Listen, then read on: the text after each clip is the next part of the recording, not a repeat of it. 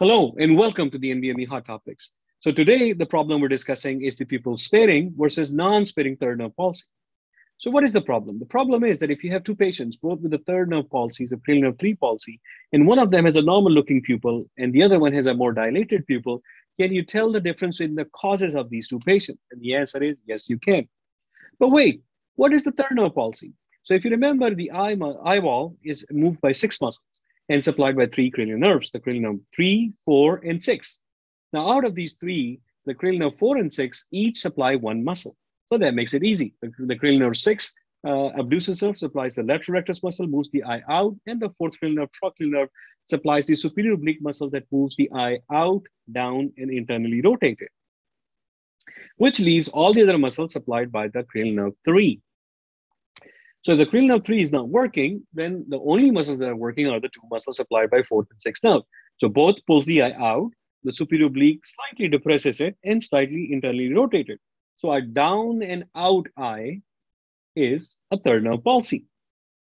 Now, why would the pupil be spared, and what does that have to do with the third nerve? Now, the pupil control is not a primary motor control, but a sympathetic or a parasympathetic motor control. So sympathetic fibers dilates the pupil and parasympathetic fibers constrict the pupil. So they're kind of trying to balance each other out. Those parasympathetic fibers actually run on the outer surface of cranial nerve. So they basically borrow the cranial nerve 3 as a highway to run from the brainstem where they're coming out all the way towards the eye. But they do not integrate into the center of the cranial nerve 3. They do not mix along with it. They kind of cover the outer sheath or run in the sheath or covering of the third cranial nerve. So if a damage, hypothetically, compresses from the outside towards the inside to the third cranial nerve, they will involve the parasympathetic fibers and cause the dilation of the eye because of lack of constriction. And it might be the first sign where before even the cranial nerve third gets effective if the problem happens slow enough or gradual enough. But eventually, of course, it will also involve the third cranial nerve. It may be that before the third cranial nerve is involved, you may not even notice it. And on the contrary, if the damage starts from inside out of the third cranial nerve, then it may damage the third cranial nerve without reaching the outer surface where the parasympathetic fibers are. And thus, the pupil is spared, meaning that it has a balance of both sympathetic and parasympathetic fibers as of a normal pupil diameter. Does it really happen? There are processes which causes compression from outside in and inside out. Yes, the outside in most common cause is an aneurysm. So there are blood vessels that run right next to the third cranial nerve. And if they dilate and they start beating on the third cranial nerve from the outside, start hitting and compressing on the third cranial nerve, they can cause that pupil involving or pupil non-sparing third cranial nerve palsy.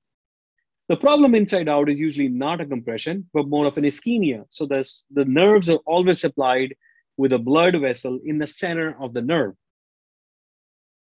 with a nervosum, so a nerve blood vessel. So the nerve has a blood vessel that pierces it from the surface, goes into the center, run along the center. And if there is an ischemia of that blood vessel and a decrease in blood supply, then usually the problem starts, or death of the cells, nerves cell starts from the center out.